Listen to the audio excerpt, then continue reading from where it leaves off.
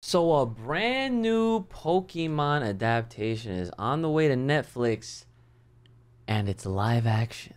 What's going on, guys? It's your boy Uchi back in once again with another bit of, I guess you could consider this anime related news. I mean, it is Pokemon, so I mean, Pokemon definitely, well, actually, it did start out as a video game, didn't it?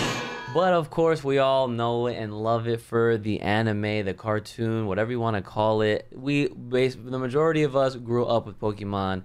But I am not here to debate that. I am here to talk about the recent news that just came out, and that Pokemon live action series is in early development at Netflix. So this article comes from thevariety.com. We're going to go over it and then, of course, give you all my thoughts. So let's get it. A new Pokemon series in early development at Netflix. Variety has learned exclusively from sources. As the project is still in its early days, no details are available about the plot. However, sources say that Joe Henderson is attached to write and executive produce. Henderson currently serves as a co-showrunner and executive producer on the popular Netflix series Lucifer, which is preparing to air its 6th and final season at the streamer. Sources also say that the project would be a live-action series akin to the Detective Pikachu film starring Ryan Reynolds and Justice Smith that was released in 2019. Reps for Netflix and Henderson did not immediately respond to Variety's request for comment. The move to develop an original Netflix Pokemon series comes as the streamer has made itself the home to multiple existing Pokemon shows,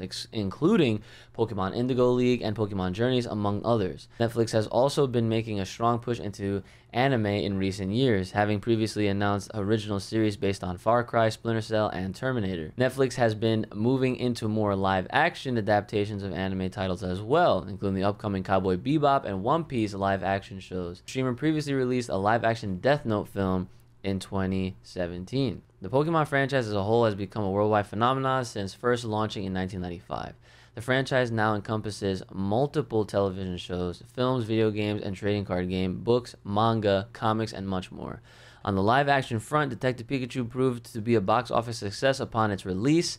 The film grossed over $430 million worldwide on a reported budget of $150 million. So with all that in mind, putting together this man's repertoire and his history with working on the several projects that he's been working on, it's safe to assume that this could be in some good hands. Now, the fact that it's supposed to be akin to the Detective Pikachu, that movie set a pretty high standard. I want to say that Nintendo and Game Freak, the Pokemon Company, all parties involved, they really did wait it out, and they waited for a really good time to even make the first attempt, because remember, that was the first time we ever got a Pokemon live action adaptation. And I'm not even gonna lie, I was very afraid. I was super nervous going into that film because I thought it was gonna be bad. I'm not even gonna lie to you guys. In my mind, I've never wanted to imagine what a Pokemon would look like in real life. Because if you think about any of the anime or cartoons or just animated series that have creatures and then they're brought to life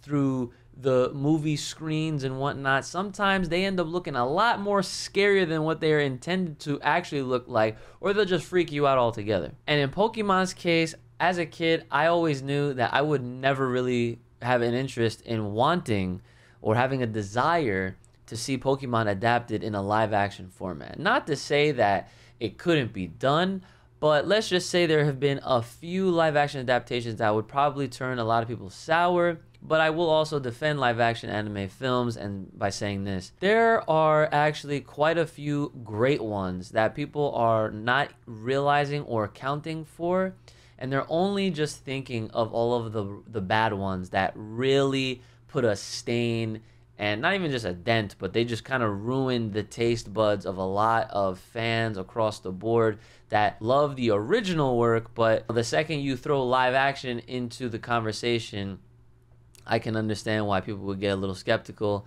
or just like myself, just not interested altogether. But if you do give them a chance, you'll come to find that there are actually quite a few. Now, like I said, there are some that are so bad that it gives that genre a very bad rep and a very bad name. But when it comes to Pokemon, Detective Pikachu actually exceeded all my expectations. The movie was actually very good. The plot was pretty dope, not gonna lie. And I left that theater super impressed, and I was like, I actually can't wait to see a sequel if it ever does come. So with all that in mind, I definitely want to say that I'm really looking forward to this live action Netflix adaptation of Pokemon. I mean, if they're gonna try to measure up to what Detective Pikachu basically started, I mean, the bar is very high. I feel like with a Netflix series, it could very well have the potential to overcome it. We'll have to see when the time comes, and I wonder if they're going to possibly cross over some of the events or even pay reference to that Detective Pikachu film, or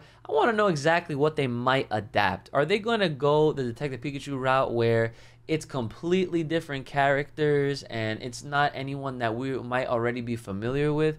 Because not gonna lie, I feel like that might actually be the safest bet going forward with trying something new, even though this is not the first time they're going to be doing this in some kind of live action format. Because the key here, right, is that the benefit, I should say, is if they go with all original characters or they go with new characters that have never been seen. I'm talking like Ash, Misty, Brock, none of these people that we're familiar with, okay? They go with people that we don't know. I feel like it has a better chance of being accepted and enjoyed a lot more, because sometimes, and I shouldn't even say sometimes, the thing that a lot of people do without realizing, even if they don't mean to, is they immediately will compare and contrast from what it's adapting to. So for example, if they actually end up adapting this and they try to directly do like events straight from like season 1, for example, of like the first generation of Pokemon, you see Ash, you see Misty, you see Professor Oak, you see all them characters. If something is done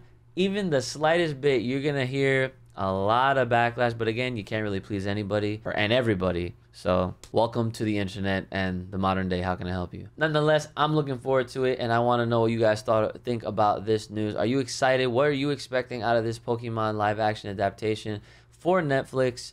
And I'm hoping to actually learn more and hopefully maybe see some kind of a teaser or a trailer possibly in the near future. I know this article did say that they're in early production, so I wouldn't expect anything possibly this year, maybe something next year, but I'll definitely keep my eyes out. And you can bet that I will come back with any other updates in regards to this in a future video. So make sure you guys are hitting that like button and subscribing, especially if you're new, and hitting them alerts on so that you get all of them alerts as soon as a video that I have goes live. Hit me up on Twitter, all that good stuff. Supporting links are going to be in the description as always. Make sure you guys are taking care of yourselves. Make the power protect. Keep it locked, loaded right here on this channel. Stay safe, stay clean, stay inside. I'll see y'all next time.